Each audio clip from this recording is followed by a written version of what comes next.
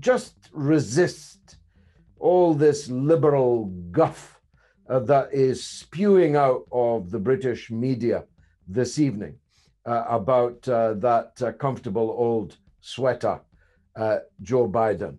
Still more the liberal guff about the first woman vice president of the United States. I grew out of that kind of identity politics nonsense when the first woman became the Prime Minister of Britain, Margaret Thatcher. And if there ever was an idea that women would be a kinder and gentler political class, it died, I'm afraid, with the premiership of Margaret Thatcher.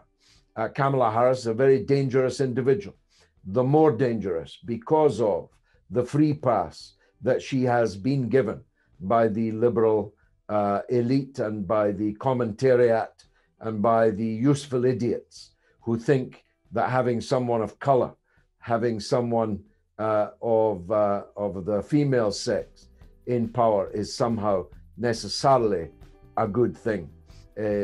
Just resist it is what I'm saying.